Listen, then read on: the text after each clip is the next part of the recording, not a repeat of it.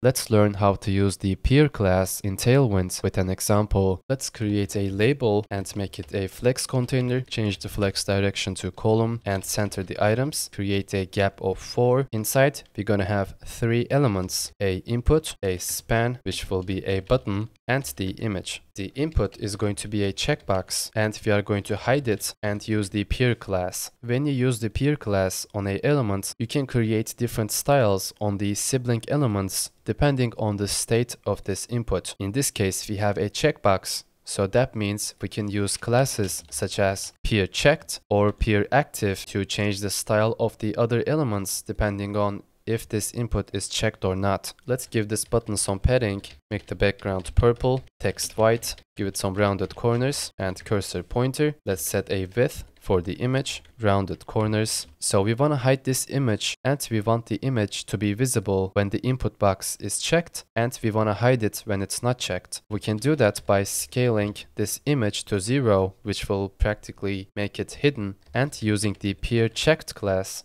we can increase the scale back to 100, and let's also make it smooth by using transition transform with a duration of 300. Let's see, when we click on the button, the input should be checked and the image becomes visible, and if I click on it again, it is going to scale back to 0.